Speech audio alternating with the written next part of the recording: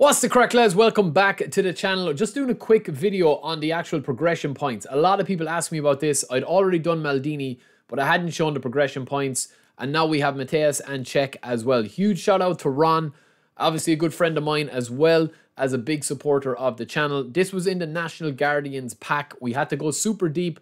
We got Maldini. You can check out the full stream. We got Maldini in 2 spins, Cech in the 3rd spin of 900. And then Matthaus, we had to go super deep for him. So GG's to Ron for that.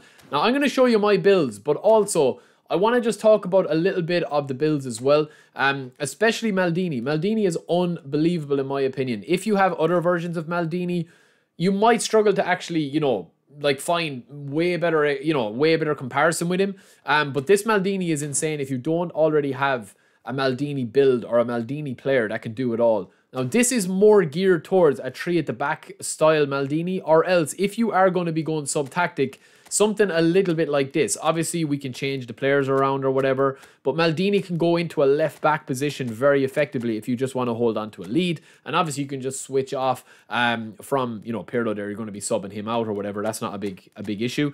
But Maldini can definitely do that as well as a defensive option, right? So the build that we've gone for him here is not really an attacking option or an attacking left back. It's mostly for a 3 at the back or else a standard 4 at the back, centre back or left back that's going to be defensive first and foremost, right?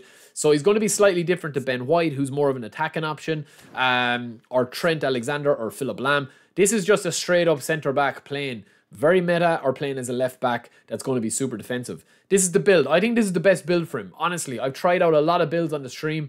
90 speed, we tried that out with the 85 acceleration. I honestly don't think you need more than 85 speed, 80 acceleration, and 75 balance. I think the trick to this build, honestly, is his physical contact being at 85. And that's going to determine what way you train this card. Takes about 100,000 XP. 1 into passing, 3 into dribbling, 6 into dex, and then 8 into lower body, 9 into aerial strength, 13 into defending, and 1 into goalkeeper 1 to bring that jump up to 95. It's a very, very solid card. Now, I would definitely recommend as well, if you are going to be giving Maldini any skills, right? I would definitely recommend that you do a legacy transfer, and I would 100% recommend giving header or else aerial superiority. They're the 2 skills that he's lacking. Probably most of all, I would say aerial superiority is going to be huge on him. So if you do have that and you can give it to him, that is going to be what I would recommend, right? Now, Matthaus is kind of a slightly different player, right? This build that you're going to see on screen here with 90 acceleration and 96 balance and 90 tight possession, I feel like that's probably where you need to go if you're looking for an attacking build. He doesn't need more than 85 low pass. His dribbling at 77 is a bit of a concern, but you could take a little bit out of dexterity if you want to go that route with him, right? But that is the build that we were absolutely cooking with today. He's got 80 finishing. It's a very nice card. All the builds you're seeing here are with the Champs. So he's going to get to boost the speed at 85. But that is the build that we went with there. Very little into aggression. Now, the fact that he has got an orchestrator playstyle, that is a bit of a concern, right? Because if you reset him here and you just want to go for a defensive build, you can get his defensive stats quite high. In fact, you can get them really high with 11 into defending. You're going to have them all plus 90, right? You don't even need to go 11. You can go 10. Sorry, that's my bad there. So the free reset is still ongoing, and it will be for probably forevermore.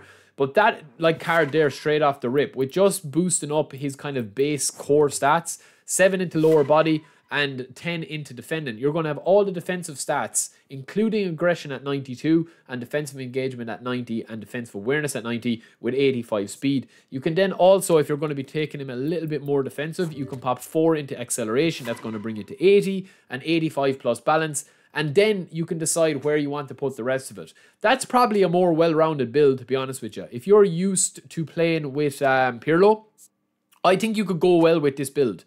Honestly, I do think that you can go well with this build. And also the fact that you can get his tight possession quite high. This is a very unique card, especially if you want to go to dribbling to 80, if you're going to be a little bit more adventurous with going forward or bringing the ball forward with him there. 93 tight possession. You've got all your defensive stats where you want them to be. You can go low pass as well if you want to. You can max that out.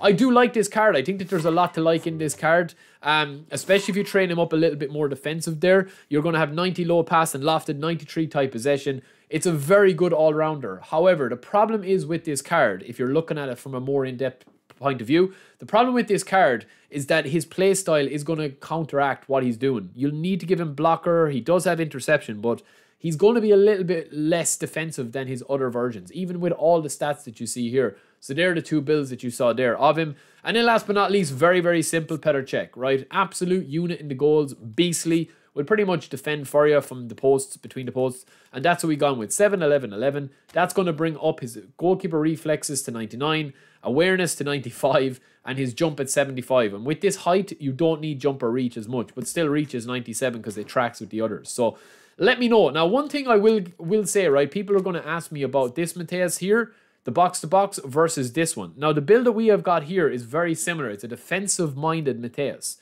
They are very similar. So if you have got either version, I think you'll be fine. But obviously, it's very, very similar. Like, it's too close to call with a lot of these builds. If you have one version of a card, is it really worth going deep for another one? That's up to you guys, honestly. But yeah, it is difficult to understand. You know, if you want to actually get a lot of these cards, one touch pass on Matthaus would be huge as well. And low lofted if you're looking for an attacking build or else blocker, you know. So, yeah, that is pretty much it, lads, for me. It's just a quick video with the progression points. Let me know what you guys think. Copy these builds if you're struggling, but it is mostly for possession, right? And also playing with the champs, you can play both. These builds are so good that they work on both systems. So, I will chat to you later. Don't forget to subscribe. Just another quick video. Talk to you in a bit. Peace.